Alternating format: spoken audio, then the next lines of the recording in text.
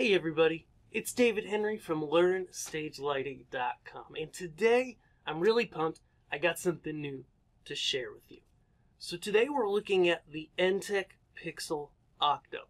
So what is it, what does it do, and why should you care? Well, this is a new product from ENTTEC useful for driving pixels. In this case, I've got LED tape hooked up. Below me, below this desk, I've got even more LED tape. I've got LED Christmas lights and even more LED tape in track. Any type of LED pixel from a number of protocols can be controlled by this Pixel Octo.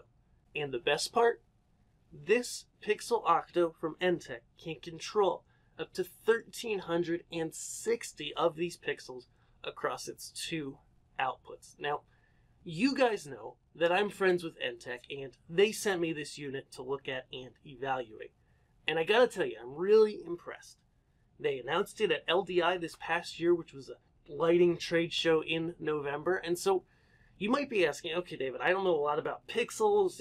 What makes this thing interesting?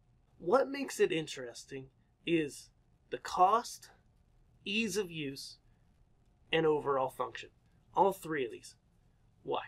Well, to start, the cost is really inexpensive. In fact, the US MSRP, the online price that you can find, is $400 to drive 1,300 pixels with a professional pixel driver. That's a really, really, really great cost. Okay? So I don't want to overshadow that. The second thing, and this is what I love about ENTTEC, is they're always thinking of new ways to do things. So this guy right here, instead of having to be powered separately or powered by a different power supply, it's just able to take power out of its first output. So you don't have to worry about, when you're designing a pixel system, having a separate power supply, having a power source for this unit. Now, as you might be able to see here, this is mounted on what's called a DIN rail, which if you're not an installer, you might not be familiar with, but you can put this in an electrical box and it's really handy. Or, the box itself, this can actually come off the DIN rail, and you can literally just take this spring-loaded DIN rail out and set it on a table, hang it on something, whatever. Whatever you need to do. Second thing that's cool. It controls 1,360 pixels for $400. That's a really great price. If you look around at professional level pixel drivers, you're going to see prices all over the place, but I almost guarantee you're not going to find a professional grade pixel driver that is driving pixels for that reasonable cost, especially not one that's CE listed, okay? So this thing's cool, and I got to tell you, like I said, ENTTEC sent me this to evaluate, but they're not paying me for my opinion here. I just really like this, and I like when people put out well thought out, revolutionary products.